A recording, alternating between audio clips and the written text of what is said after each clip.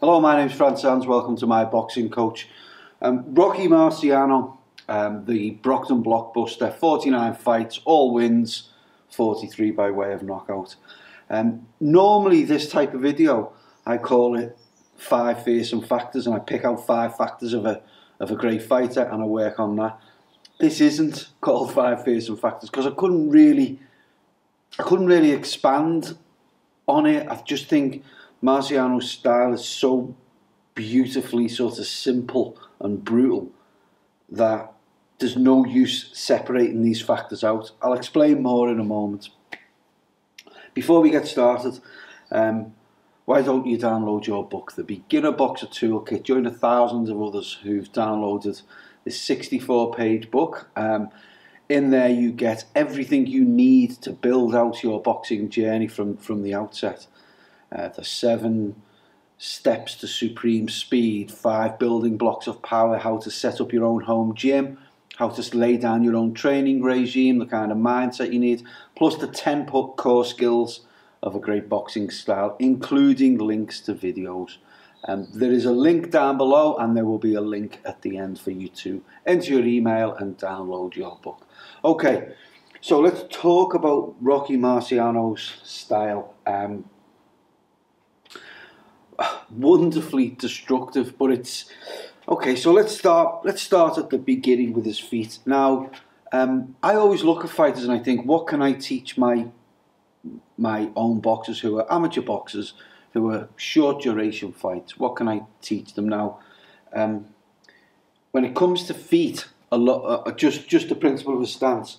I can't use his stance to coach my kids. His stance is often very narrow as he's at long range. His feet are really flat, and he kind of. But what he does is inch forward, and he just flat, narrow stance. Now, once he gets into range, then he will widen or he will square because he wants to generate real power. But he's really just this is it. It's just nothing about his feet that stands out. You'll actually look at it and go, "Oh my God, you know what's he doing there?" He's one of, you know, it's not him. That's not his style. He's an incher. He inches forward. I'm coming to get you, and I'm coming inch by inch. But his lead hand, his lead hand is constantly fainting as he's going forward. You see, he's got like this lead hand is kind of constantly moving, trying to trigger the opponent.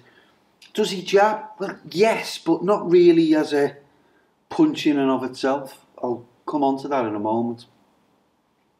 So there's his feet flat and he just kind of works his way forward. What about defence?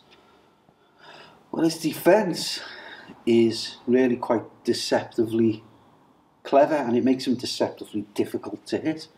And what he does, as he's standing there, he's constantly with his head off the centre line, but he'll bend and bring this hand up.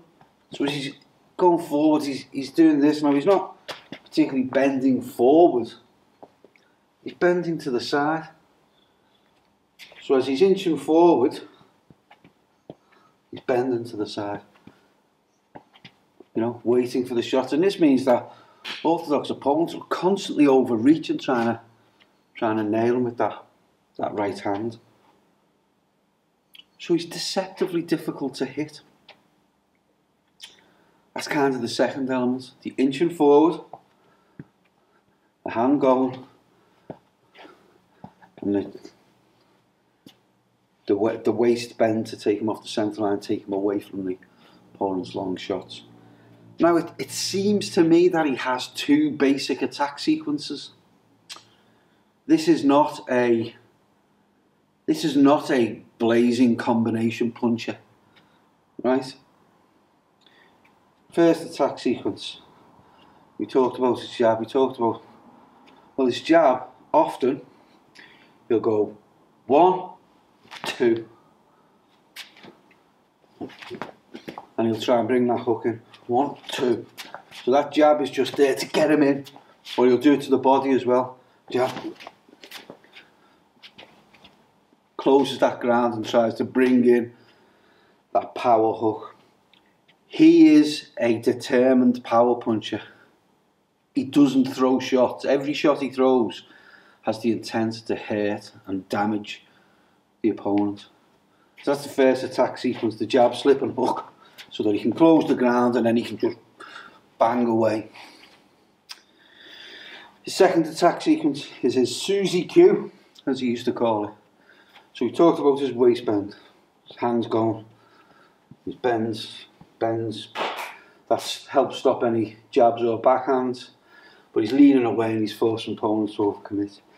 Well, off that waist bend then, he throws big right hands, whack, so it's down, bang, round. No combinations. They're the two basic attack sequences that you see with him. He uses uppercuts, but no combinations is what I'm saying. So he's not like ba ba ba ba ba bam. It's like bang, bang, bang. He's like hitting you just constantly with a hammer, with a lump hammer, sledgehammer, just bang, bang. We'll come on to the cadence in a moment. And he uses great uppercuts up close. Is he a dirty fighter? Well, yeah, but I don't think it's. I think it's, look, you know, this is heavyweight professional fighting. So he will bang his head in. He will smash his forearm in. He will hold and smash the uppercuts in. You're not in there. What did Ricky Hatton say? It's not a tickling contest. You know, and Marciano was not giving anything away. But his uppercuts were good, but those were the two key attack sequences. The final thing is just his conditioning, his will. He's like a metronome. So he starts at this pace. He's inching forward all the time. He's trying to throw hooks. He's trying to throw them off the big backhand, off the waist bend. But he's constantly putting pressure on. Tick, tock, like a metronome. Pressure is constant. And this is against good opponents. You know, I watched, in the preparation for this, I watched full fights. Didn't just watch the highlight clips. I revisited full fights that I hadn't seen since I was a kid. Roland Lestarza, Ezra Charles, Joe Walcott, Archie Moore. Archie Moore's an amazing fighter. It's just. Now, the beauty is, once he senses tiredness in the opponent, he doesn't need to sense that they're hurt. Even just the slightest tiredness, his conditioning and will just allows him to pick that metronome rate up. So he's just boom, boom, whack, whack. And it's just gradually, and then the opponent gets more tired. And it's like a critical mass situation then. Whereas the opponent tires, he goes up. I think he was ahead of his time in terms of his conditioning. Just wondrous. I mean, the way he could gear up as the opponent tired. And he just smashed him into submission. Just beautifully, sort of elegantly destructive. You know, it goes to show you that you don't have to have lots of complexity and subtleties about your style. Just have those things and just make them work. Just be simple and direct. And his will, his conditioning, his ability to go for 15 rounds and be able to crank up through the gears as the opponent tires. Outstanding. You want to have some fun? Do one 15-minute round on a heavy bag in the style of Rocky Marciano. Great fun. Just great fun. You know, you're not throwing plays and combinations, but every shot you're throwing is designed to hurt. And you can flatten your feet, you're not bouncing around, you won't get sore calves. It's really quite efficient in many ways. You can widen them when you're throwing them shots, but every shot then is intended to really whack them Suzy Qs and those left hooks. Outstanding. Hope you've enjoyed that. I've gone on a bit. I hope you've enjoyed it. Download your book, The Beginner Boxer Toolkit. Click this link here and it will take you to my site and you can enter your email address and I will be happy to send you your book. Plus a bunch of follow-on videos as well. Otherwise, my name is Franz Sands. Take care of yourself.